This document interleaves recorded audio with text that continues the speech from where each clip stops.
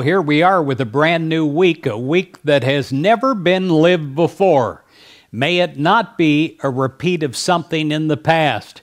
May it be a week with surprising new opportunity for you, and new experiences, and new adventure.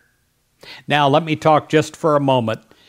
Today, in Positive Daily Inspiration, I've announced that once again I'm opening up our cruise. Now, you may have been one of the ones that were disappointed when it sold out 99% of the way in 90 days.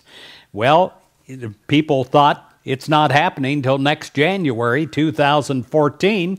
I have plenty of time. But not at this pricing, not at this value, you didn't. Well, the travel agency was able to secure 3 more inside cabins at just $20 higher than original, and 3 more balcony cabins at the same pricing. Now remember, this cruise leaves from New Orleans next January. That's a destination in itself. We're going to Cozumel. I'm going to take my granddaughter to the big pyramids there. Then we're going to Belize. Then we're going to Roatan, Honduras, and then Costa Maya, Mexico. What an incredible cruise this is going to be.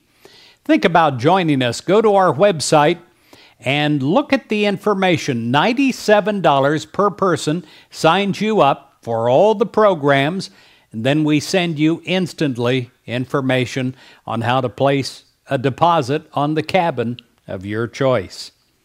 I want to tell you the story about Babe Ruth. Babe Ruth, if he had 2 words to tell you, he'd say, keep swinging. Babe Ruth overcame a very troubled childhood to become perhaps the greatest figure in the history of baseball. His philosophy at the plate mirrored his outlook on life. Swing away and give it all that you've got. So it's no coincidence that the Babe achieved records for both home runs and also strikeouts. Babe once advised this: never let the fear of striking out get in your way. And that's a smart play on the diamond or off. The next time that you're facing a tough pitch in life, think of that poor boy that grew up on the wrong side of the tracks but kept swinging until he slugged his way all the way into the Hall of Fame. So, in your life, don't worry about a few strikeouts, because there will always be another time at bat for people like you who simply can't stop swinging.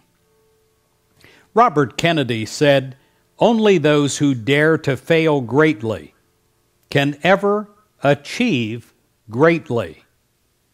And I close with this Bible quote from Psalms 118, verse 5 and 6.